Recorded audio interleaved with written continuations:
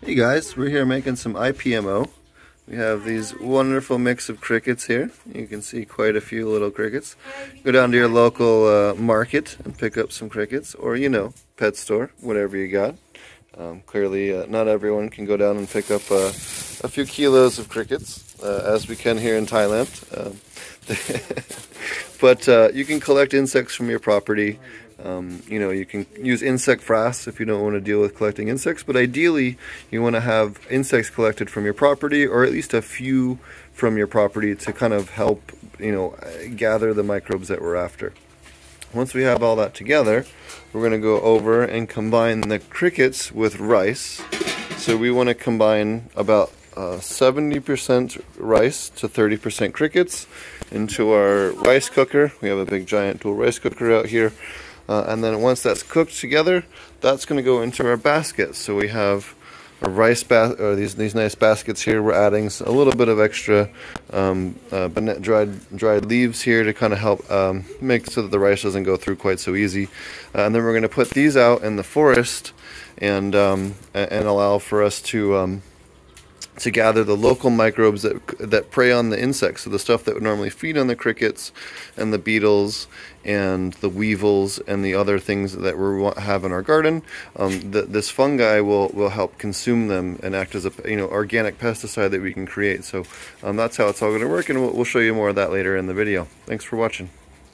We have 300 grams of crickets here. You can see wonderful crickets, or insect frass, whatever it is you're using. I'm going to throw this in the bucket here, and then we're going to weigh. We pre-weighed this, so we cheated a little bit, but that's okay. We have our 700 grams of rice, approximately. Make sure we have a little bit more here. 700 grams. There we go. All right, so we're going to take our rice, crickets. Now we're going to combine them. I'm going to mix them up real good. Try not to throw them across the table like I did. Mix this all up together. We want this to be a good mix. So now we have our, a little over a kilo of cricket base with rice. So now this is ready to go into our rice cooker, and then cook until it's about 80% finished, and then we'll take the next step from there. Oh, we already got this going right in there. And what this does is it sterilizes all the rice and the crickets and everything. You'll see. Infuses that with the stuff, and we'll be adding more. There's obviously more water in here, but we're going to add enough for 5 kilos of rice and insects for this video. So definitely check it out if you're looking to make your own pesticides. Alright, so our rice and crickets are done. You can see here we got a nice good mix of crickets floating on top with the rice underneath. Mix that together, toss it in there. Your thing there. She's got the skills down here far beyond any of mine. Boom, right into your bowl. And then we'll mix that all together to make sure we have that same ratio of 30% insects to 70% rice. So let that dry off a little bit. Shake off a little extra water. And then we're good to go. And then we get the next batch. Let's fill the thing up more. That's why I brought this one over too, so we have extra. There we go.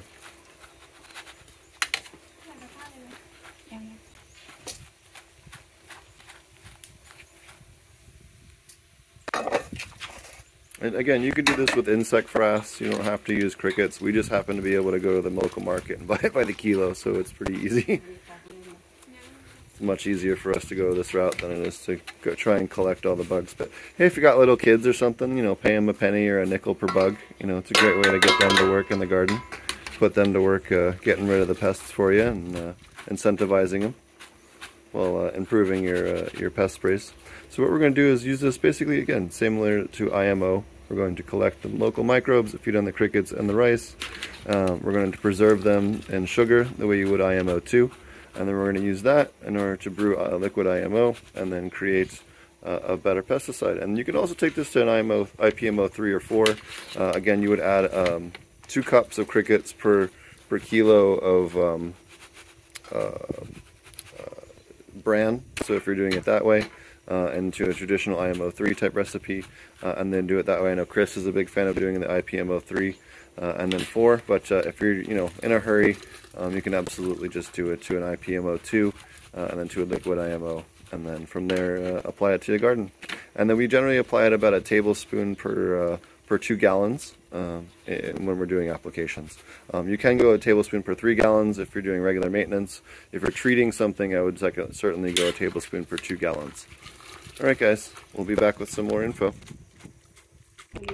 Alright, so now we're filling our baskets here, and they're putting about 4 to 5 inches, quite about 5 inches of insects and rice in there, in each basket. So we'll fill this up one. Here. We'll watch her fill this one up. Yum. And you can use insect frass. Locally collected insects is ideal, but if you can't, you can purchase them from your local market like we did. And then we're going to take them and zip tie them. So we zip tie the 3 sides, and then we leave this side open, and then once we collect the fungi from the forest, then we zip tie the last corner.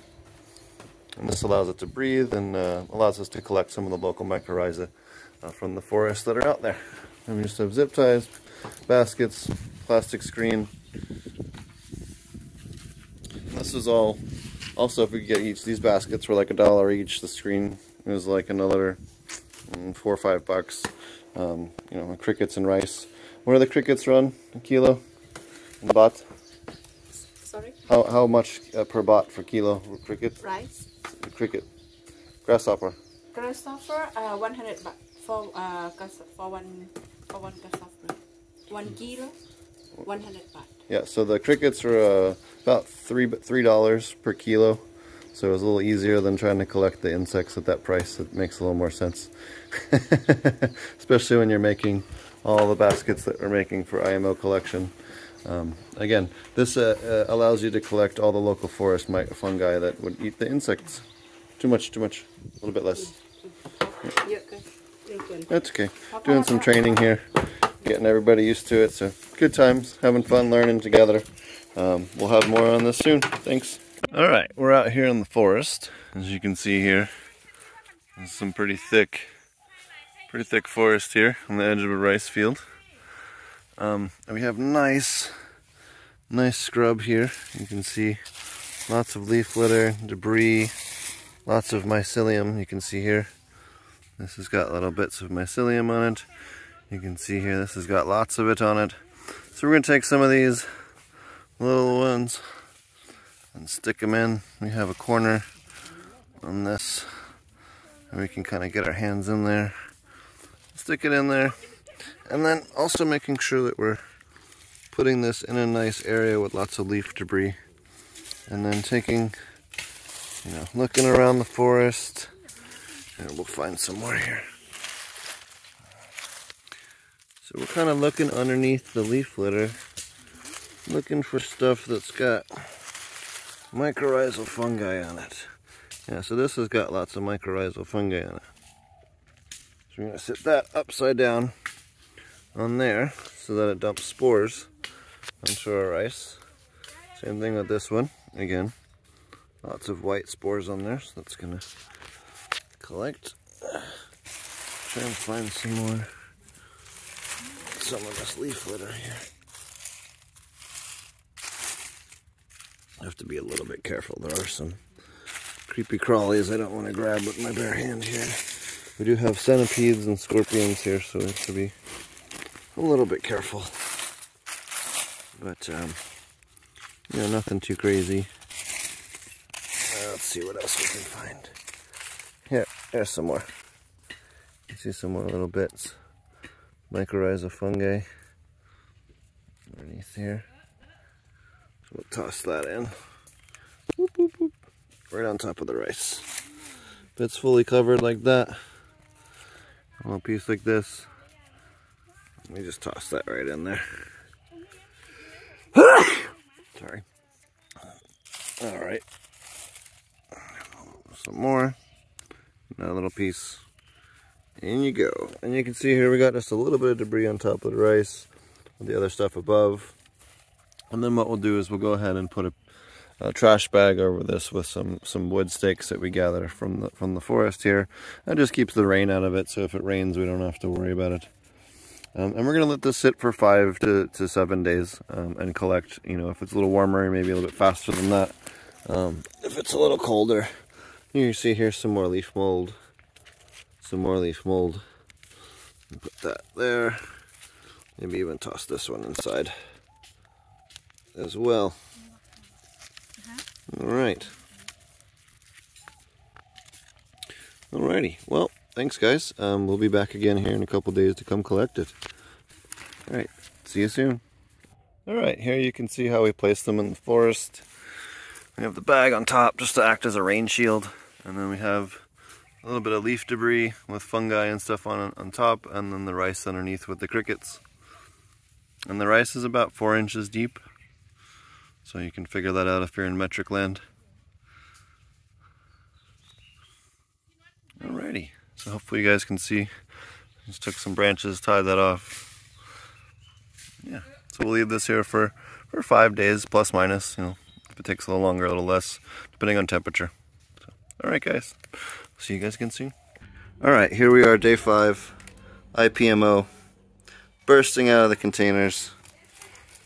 You can see here, we got fungi all throughout the basket. And we're going to show you a bunch more. You can see, all these are just great. And we took a little bit of debris that had from the forest that had fungi on it, just to kind of jumpstart the seeding. You can do that, you know, help speed things up. And you can see quite a nice depth of fungi here. Same thing with the bottoms. I mean, this one's, literally has fungi popping out the bottom and gluing forest leaves to the bottom of this thing. So, great way to collect your IPMO. And that's Indigenous Pest Management Organisms. Alright, here's another really good one. And we'll go ahead and remove a lot of the bigger debris when we make it into IMO 2. But you can see here, these worked really well for collections. And got a little overzealous with the bark and stuff, but that's okay. We'll take that off. These worked out really. This one, it looks like ants or termites or something got in here, but it still looks like it came out okay. I mean, this one's got an absolute mega ton of fungi on it, so, you know, even in a bad case like that, and then, again, all of these are great. That one maybe has a little bit yellow in it, but overall, still fine. And you can see we did 30 collections. And we're going to make a huge batch of IPMO. So we have a bunch of different microbes. And these all came from 5 or 6 different places within about 4 kilometers of the farm. And then some on the farm. So this way we have a good diverse variety of habitats, as well as different types of plants that had different types of fungi underneath of them. So that we could hopefully get a broader spectrum of predatory fungi. Alright guys, we'll be back again soon. With more on this. Alright, so we're going to open this next one. We're going to go ahead and put our hand in here. Pull this out. We have a nice little fungal cake here. And if we break it open, you can see we got quite a bit of fungi in there. And the myceliums all the way through. You can see even the crickets in the middle are moldy. And see how the mold's getting all over the chitin on that cricket leg? And all over the legs of that cricket? That's exactly what we're trying to get. And yeah, there's a little wormy in there or whatever, but that's fine. He'll turn into food. And again, see the fungi on the cricket there? That's going to end up being what we're after. Alrighty. Here's an example of a really good one. And you can see it nice and white all the way through. A little bit of yellow or green, but not much. And they're just fully caked out here. Yeah, that's a really good one. Alright guys, just want to kind of show you guys a good example of one that's a good keeper. Next we're going to crumble up that mushroom mix and then put it in a bucket and weigh it with equal parts sugar. Right, now we weighed out 12.5 kilos of sugar, 12.5 kilos of mushroom fungus, and insect cricket parts. Now we're going to go ahead and blend it. So we got, you can see here, all the stuff. Alright. We could probably tilt this and roll it. Anyways, we're going to keep mixing this together until the sugar locks out all the oxygen, just like we did with the IMO in the other video. And we'll show you this when it's finished.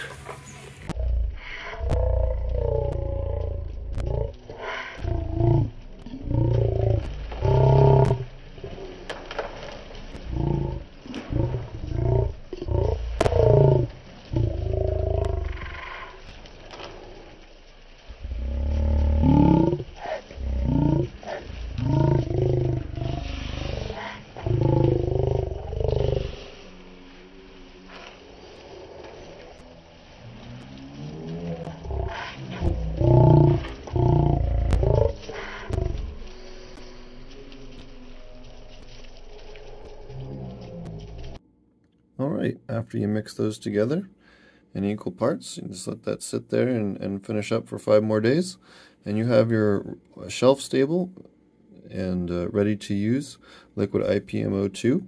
You're going to go ahead and use that to brew up your liquid IPMO, and we'll cover that in a separate video, along with application dosing and more, and some results videos as well. Alright guys, thanks a lot for watching. We'll catch you guys again soon. Hit that like and subscribe.